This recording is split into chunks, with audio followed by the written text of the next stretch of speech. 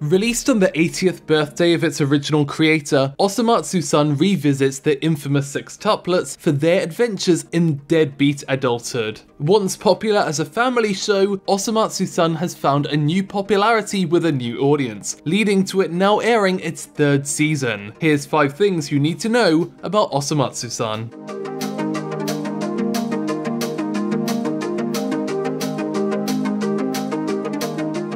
The Matsu brothers were redesigned by the talented animator Naoyuki Asano, and it was his job to take the brothers from the original manga, age them up, and also find a way to differentiate them. Asano received a list of personality traits for each character, but to make things easier, he asked the design manager to stick some colours on the character sheets to make it clear who was who. At first, it was just a colour coding system that made it easier to work, but even though Asano managed to find plenty of ways to differentiate them visually, these colours ended up sticking and being represented in both the final show and its subsequent merchandise.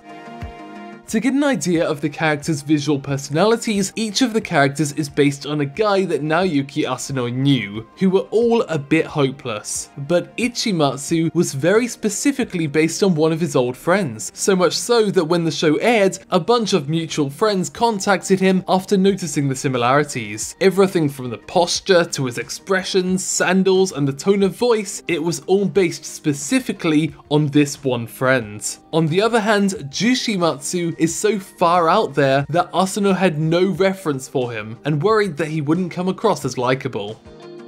Osomatsu-san was directed by longtime Gintama director Yoichi Fujita, so as you'd expect, he included plenty of parodies. But in season 1 he went a bit too far from the very start. Episode 1 featured parodies of 17 different properties, so when it was announced that the episode would be pulled from all streaming platforms, it was impossible to know which company had actually complained. What we do know is that after episode 3, the show's parody of Anpanman had to be changed due to complaints, leading to the head of TV Tokyo to apologise. The Gintama spirit never stops following you.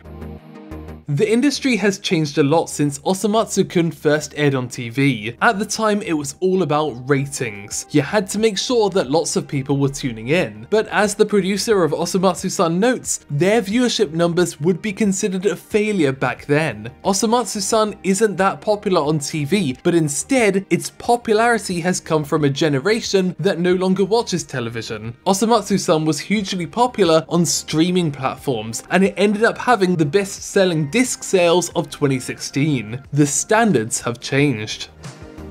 With season 1, Osomatsu had created a standard for going all out with its first episodes, and they wanted to repeat this in season 2 as well. So for season 2 episode 1, the brothers reunite, having each grown up in a different way. Osomatsu becomes a successful adult, Karamatsu becomes a Terminator, Choromatsu becomes a 90s anime cliche, Ichimatsu became a fantasy hero, Toromatsu became live action, and Jushimatsu became a CG character. But they didn't just choose any CG company to make him, they chose the best. Digital Frontier is a film company that's largely known overseas for creating the Smash Bros. Ultimate trailers, and in fact it was the same director as those trailers that directed the CG Jushimatsu. They're not at all cheap to hire, so the Osomatsu team was really going all out for this season 2 debut.